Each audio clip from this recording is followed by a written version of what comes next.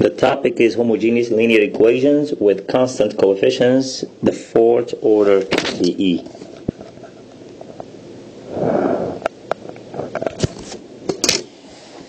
So let's do this example. Solve the fourth derivative of y minus 4 second derivative of y plus 4y equals 0.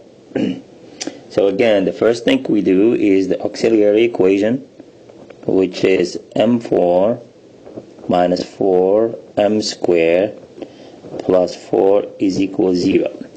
So all we need to do is solve the auxiliary equation. Now if you notice, this is the same thing as m squared minus 4m squared plus 4 equals 0. If we let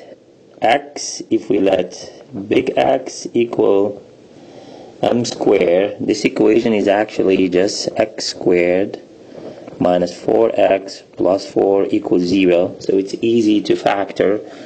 So factoring this will be minus 2, right? So x minus 2, which is 0. And then we plug in the m squared for x. So plug in m squared here, plug in m squared here. You get m squared minus 2. M squared minus 2 is equal 0. So that's the easiest way to factor this one. So again, this means that m squared minus 2 is 0, or m squared minus 2 is 0. This means that m squared is equal to m squared is equal to, now that means using the square root method, m is equal minus or plus square root of 2, m is equal minus or plus square root of 2.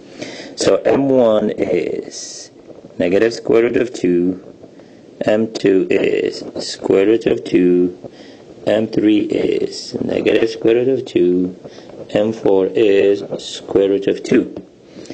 So using the superposition, we get y equal c1e m1x, so negative square root of 2x, plus c2e m2x square root of 2x, plus c3e m3x negative square root of 2x, plus c4e m4x, which is square root of 2x. And then all you do is check if there are any repeated roots. So remember, they have to be independent. We have to have 4 roots that are independent. So since these are repeated, so I multiply this by x, and then since these are repeated, I multiply this by x, and then that's it. So this will be our solution. And that's it for this example.